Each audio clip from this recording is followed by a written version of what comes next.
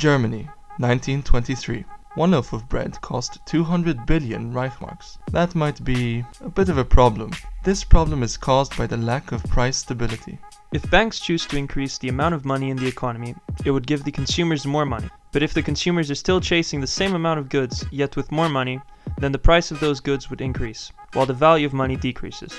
This is inflation. In contrast, deflation is the opposite, the decrease in the general price of goods and services.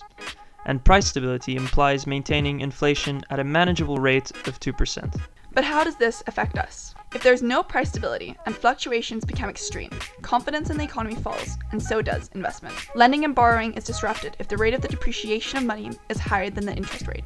This way, both banks and savers lose.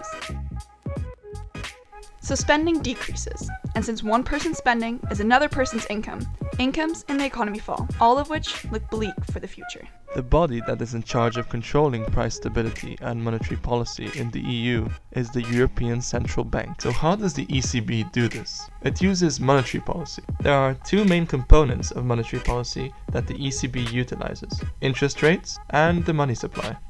Interest rates are the cost of borrowing or the reward of saving. This means if the rate of interest increases, the reward of saving money is greater. So people are going to save more and spend less. Less money is available for buying the same amount of goods, so the price level decreases.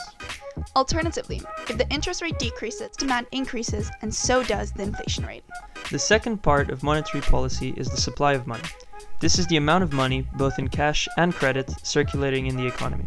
The greater the amount of money, the greater the inflation. The ECB and other partners have the ability to supply coins and bills to the economy, which means they are in charge of the currency circulation. They also regulate the money market. This ensures that banks don't lend out too much, increasing the supply of money, and so inflation. It also secures they don't lend out too little, risking deflation. A more recent method that the ECB has implemented is quantitative easing, which is when central banks buy government bonds or other assets from financial institutions, such as commercial banks, in order to stimulate spending. Buying bonds is similar to lending money to an institution.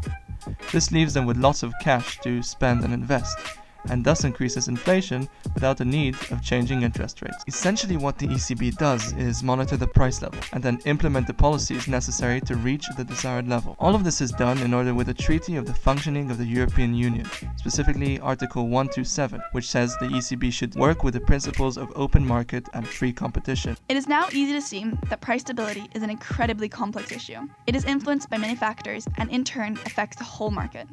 Therefore, the ECB has an undeniably important role, with far-reaching consequences on both the European and the world economy.